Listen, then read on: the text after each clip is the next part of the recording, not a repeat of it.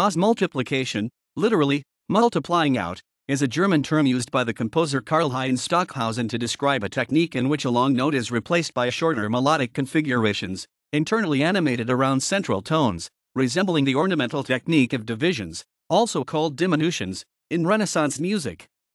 Stockhausen first described this technique in connection with his opus 1, Kontra-Punkte, composed in 1952-53, Stockhausen 1989, 323-24, but in his later formula composition there is a related method of substituting a complete or partial formula for a single very long tone in a much slower, more background projection of the formula, Kohl 1990, 281. When this is done at more than one level, the result is reminiscent of a fractal, Hartwell 2012, 394.